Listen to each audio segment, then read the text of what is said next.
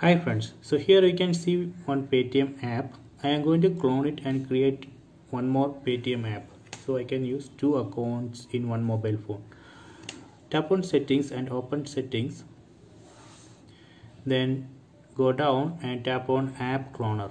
Tap on this, then here you can see the list of app which we can clone. You can see Paytm here.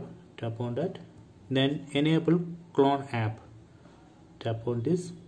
You can see Paytm added to home screen. So if you want to change the name of the cloned app, you can change it here.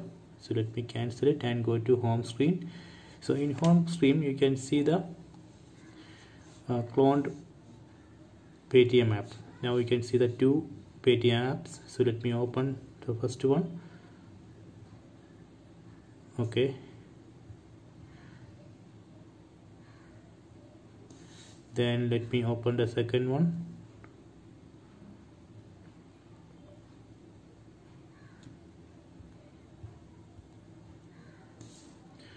So now you can see two Paytm apps. So you can use two mobile number, one mobile number here and another mobile number here. So basically you can use two Paytm accounts in one mobile phone.